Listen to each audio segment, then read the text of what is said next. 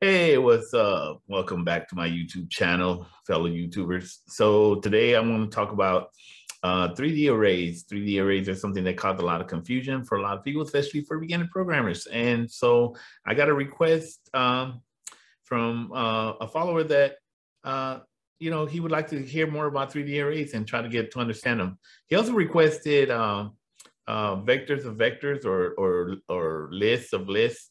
But I think we can get started with the arrays, and if I get enough feedback, maybe I will create another video on vectors of vectors or nested vectors or whatever you want to call them, or list of lists, and see where their use cases are. I decided not to cover that only because they lead to some other discussions, and I want to cover those as well. So to be fair, I will probably be creating the video, but if you really would like to see it, maybe I'll expedite it if you leave enough comments. Like I said, wait at the end of the video that I do make a mention that I'm going to have some giveaways. I'm trying to get to 1,000 followers, and I would really appreciate your help. So if you want to be alerted, be sure to subscribe, give it a thumbs up. And when that giveaway comes, that way it'll show up on your alerts, and it's going to be a good giveaway. I guarantee it. So let's get started.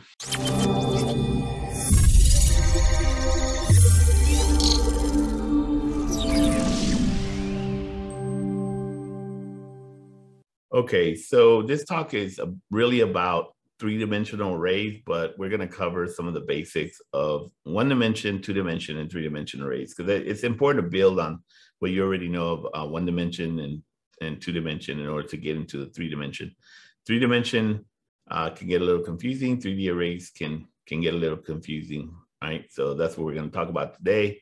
I really expect you to know at least one-dimension arrays, but if not, we'll cover them just a little bit. So 3D arrays are a concept that basically lead to some confusion. And, just as the name implies, they're talking about dimensions. So you can think of one dimension as a linear concept where it's just a line. It has no depth. Here, it appears to have depth, but it doesn't have depth. These are just blocks of data. So in this example, for the one-dimensional array, we have a variable called values. And this example shows what values 2 would have. Whatever is in values 2 is the value. For example, there was a 5 there. That's what would actually be stored in that block. Now, these blocks are dependent upon the data type. You can store primitive data types such as integer, float, double, strings, whatever. Well, strings are really objects, but that's kind of beside the point. So let's just stick with the primitives, the integers, floats, doubles, and so on. So if you have an integer, 32-bit integer, this would be 4 bytes because 4 times 8 is 32. So it would be 32 bits or 4 bytes, and then 4 bytes here and 4 bytes here and 4 bytes. If it's a double, for example, this could be 8 bytes, 8, 8, 8, and 8, which would be 64.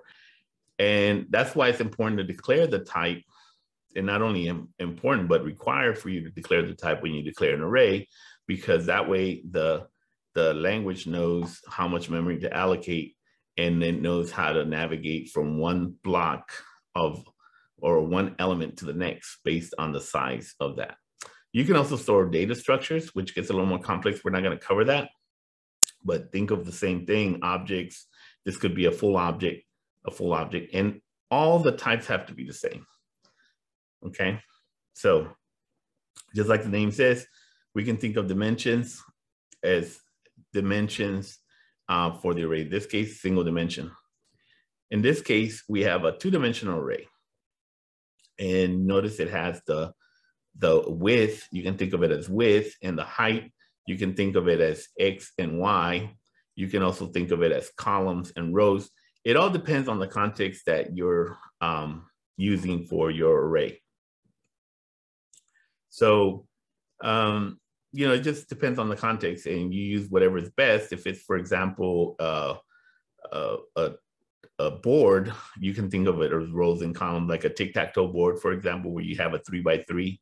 You can think of these as the rows. Each one of these is a row, and then each one vertically as a column, and you would refer to it by its X and Y position, or row and column. Notice that I went with row and then column.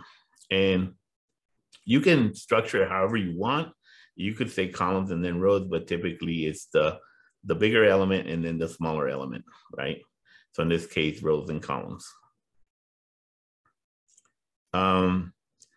There is another concept that when it comes to three-dimensional arrays, that now you have, for example, X and a Y and a Z, which is the depth, right? Or you can think of it in this case, this one example, you can think of the rows, same thing, rows, columns, right? So you have rows going up and down, columns going across, and then the depth of the sheets.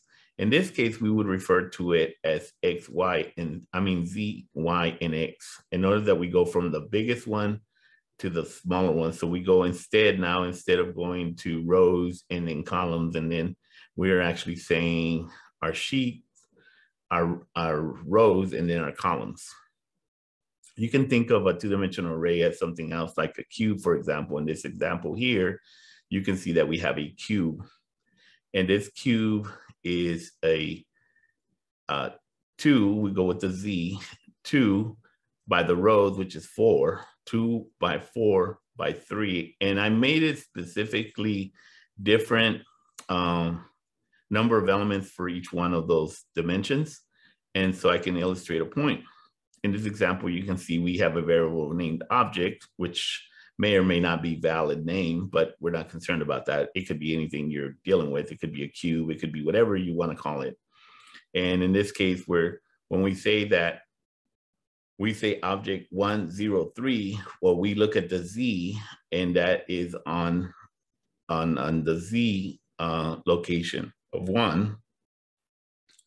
It is on the Y, then we go to the Y location of 0, because that's the 0. This whole area here is 0. This one here would be 1, 2, 3, and 4. So in this case, we go with 0 for the Z, and the column itself is the 3. So it goes 0, 1, 2, and 3. This is 3. So it's 1, 0, 3. That's how we would refer to it.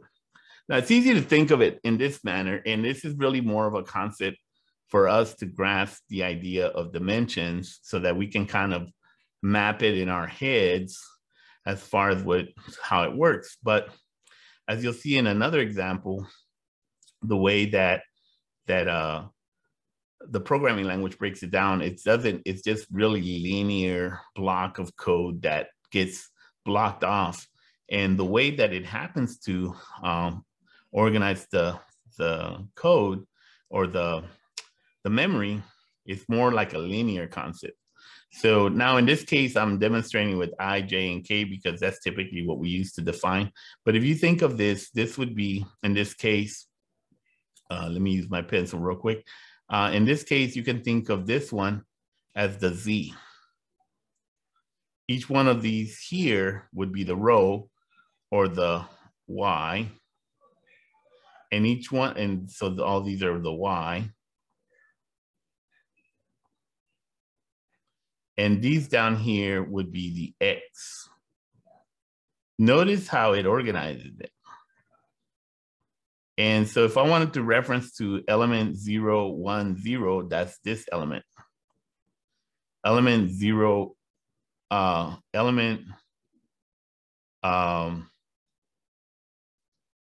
me see, I think element, I think I goofed this up.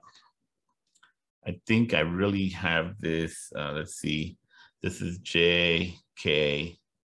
Am I missing something? 0.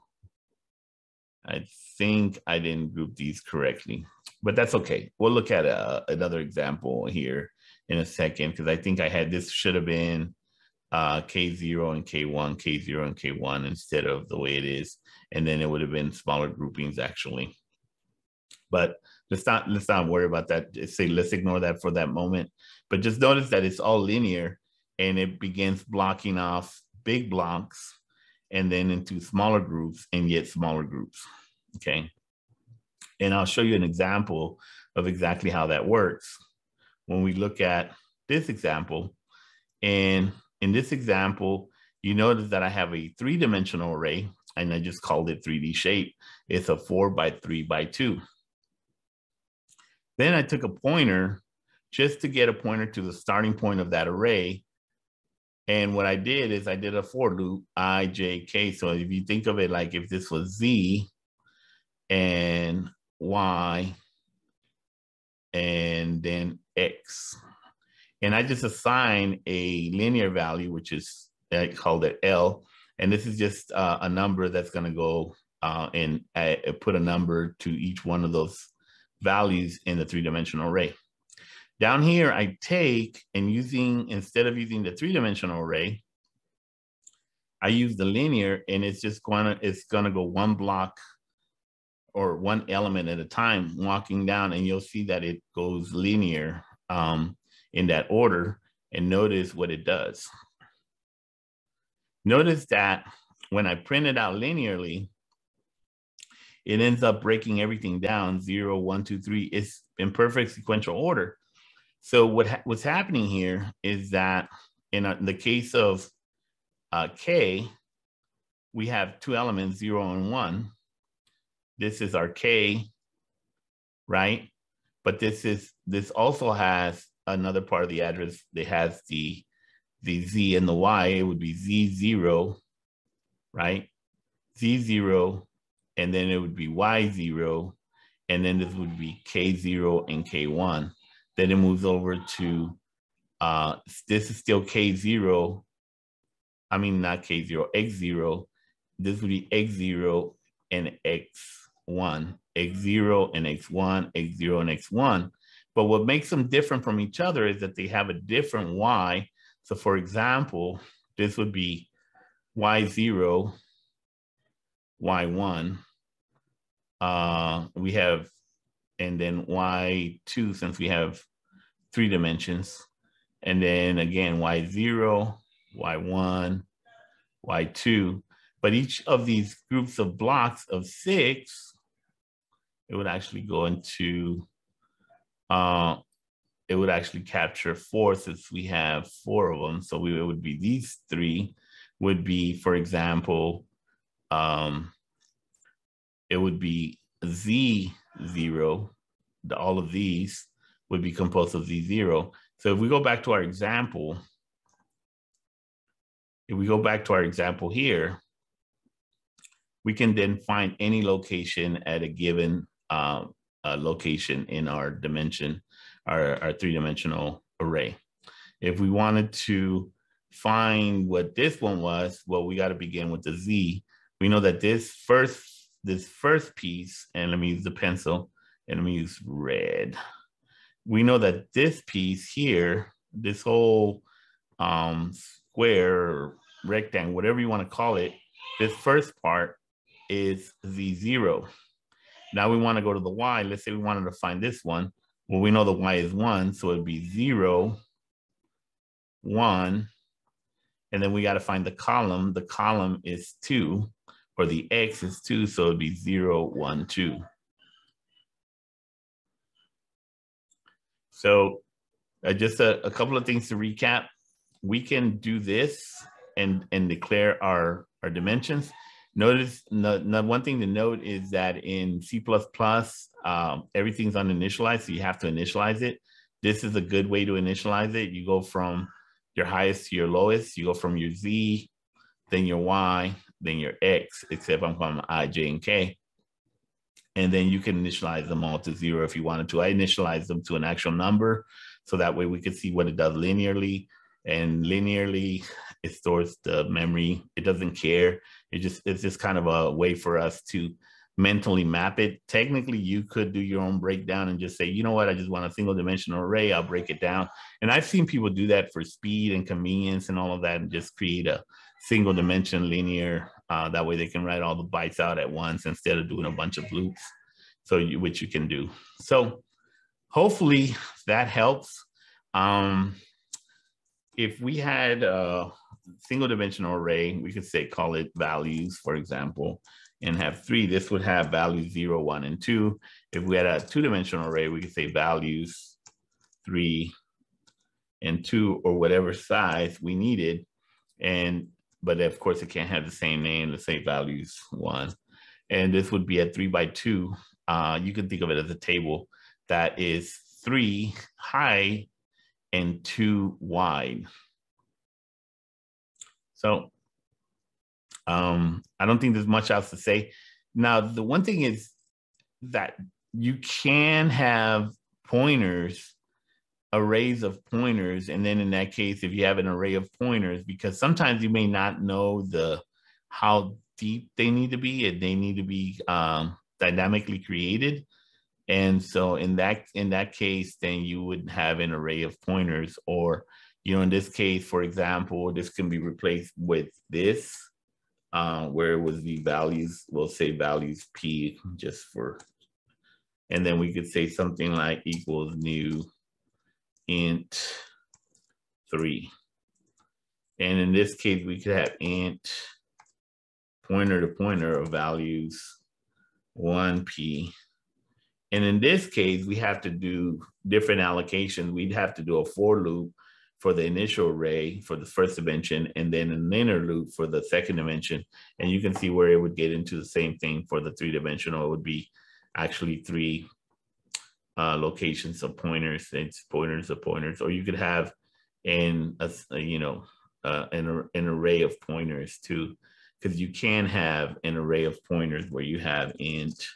And like in the case of, I think we have something in C where we have a char pointer args or argv, and we have 3. And in this case, the reasoning for that is that we have 3 arrays, right? We have 3 arrays of pointers to what this could be basically C-type strings.